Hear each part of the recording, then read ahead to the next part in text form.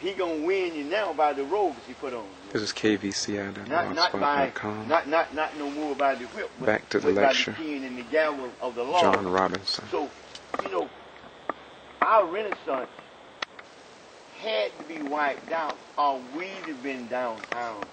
Okay, our names would have been on the big billboards in the highlights. When you go to Atlanta, you're gonna find the slum area. When you go to Orlando, you're gonna find the slum area. When you go to Miami, Palm Beach, Lauderdale, Baton Rouge, I don't care where you go in every city, New Orleans, they all are the same because they wiped up our Renaissance during those, I think it was 6 years. It was from 1917 through 1923. This I think was the last of it. But they struck horror. The lady Rhynes was telling you about, right. Mary Turner. They took her and there in Hayhire, was it, right? Right outside of Hayhire on the Folsom Bridge. And in fact, Mary Turner, the reason why they lynched and cut her 9-month-old fetus from her womb was because her husband was allegedly involved in the killing of a black plantation owner in Brooks County. That is the seat where in the Equipment 10, if you Google the Equipment 10 on the internet, you'll find out what they are going through. But what I want to do, as he was saying, is that Mary Turner's husband's name was Hayes Turner. Hayes Turner was first taken. They arrested him, put him in the Brooks County jail, and they said they were taking him to Moultrie for his own safety, but they caught him, and they say he was overran by the mob. But we believe the sheriff department turned him over to the mob. They lynched him at the old campground. And then after they lynched him, here's where Mary Turner came in. Mary Turner made a statement. All she did was make a statement that if we find the person that murdered my husband, I want him prosecuted to the fullest extent of the law. That's what she said. That's all she said. And by her saying that, that was too much. And so they caught her and cut the baby from her. And then the white mob member took the heel of his boot and crushed the baby's head, and said that she gave out a couple cries, and that's all was heard. We had Governor Dorsey was the governor at that time.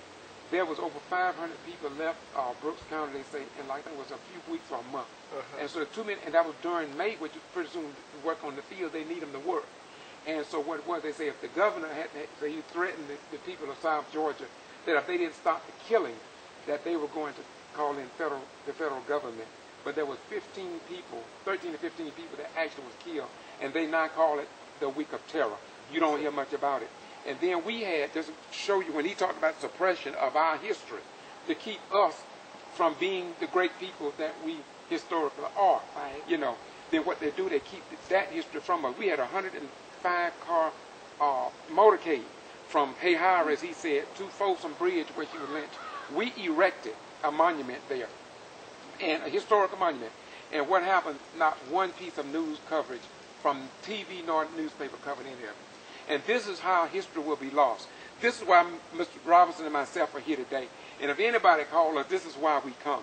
Because there's too much African-American history being lost. That's right. And if it is lost, and if it's not recorded in the book somewhere, how will our children, the coming generations, know what happened? You know what I mean? And so I'm going to back out, and I'm going to stop right there. But we could go on.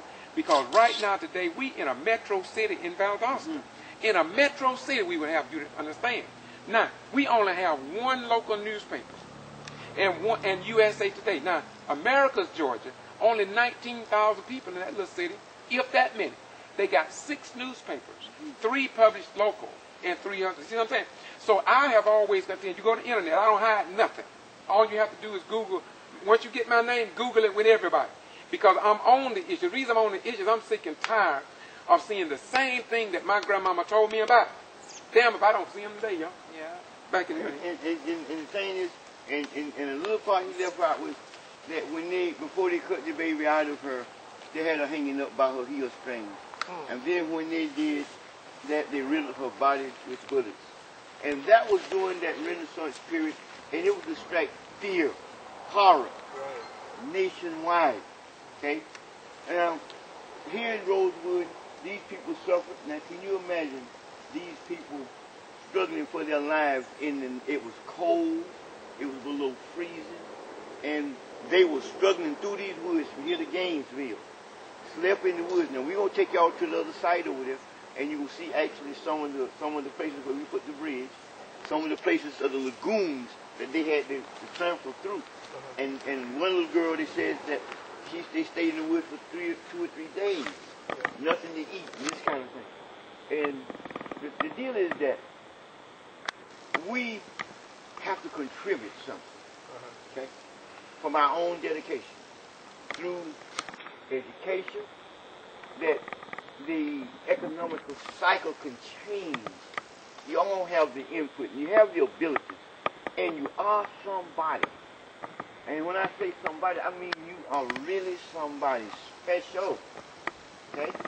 Because, see, we all are interrelated, whether you know it or not. You follow me?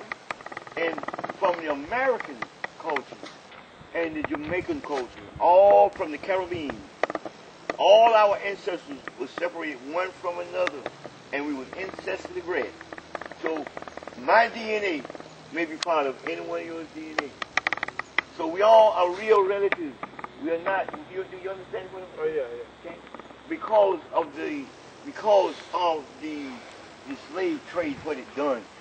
In other words, they take my sister, breed her back to me, and then take your brother, breed back to my sister, and then separate us and take one to California. Then that one go out there and breed, and it was a breeding process. So we are all intermingled together. We should feel condemned when we draw a gun out or just draw the other's blood in any form, because we actually is really hurting our own family because we was incestually bred. Amen. Amen. My beautiful brother. I have a question. Go ahead. Brother Robert. Yes. How far is Gainesville from here? You said they have to go out. About 40 miles. I think it's 40 or 46 miles. Yes, 40 miles. And what month was this? January. Coldest month Yes, of the year. and it was freezing. It was freezing. It said. And approximately how many had to escape? Oh man, I think it was hundreds of them, wasn't it? Everything that lived out here. Yes, sir. Whatever the population was out here, that was like in a few. There was 17. If you do the research, you will hear more than one story. Some gonna say only 5 died. Some gonna say 17 died. I see. Okay, and then one story told by the chef that say he seen the bodies, that they took a big plow and dug a gouge in the ground out here somewhere. Okay, we don't know where. So we talk about a Holocaust. Something like that. Yeah. And these was the Masons, and there was 17 of these guys, and they remained, and they wouldn't leave Mr. Carey. Sylvester Carey, and his mother, I think, was either the first or second one that got killed, and he shot in his home, and Sylvester decided to defend himself. And what I understood was that the other brothers came back, and they defended themselves against the mob for 4 days. And they finally riddled the house with bullets, and they claimed that there's a grave somewhere that's got 17 bodies in it, that they took a plow, and the sheriff said he was a little boy, he's seen the bodies. Now this is, you can pull this up on the internet, and it'll give you the history on this, what I'm talking about here now. And it's this story that this guy tells, that he actually saw the bodies. And then we got word that if we would get close to where these bodies are found, that they were going to take an excavator, dig them up, and take them and dump them out there. Okay. Being that note, let's close this clip on that right there, if you don't mind. Thank you very much.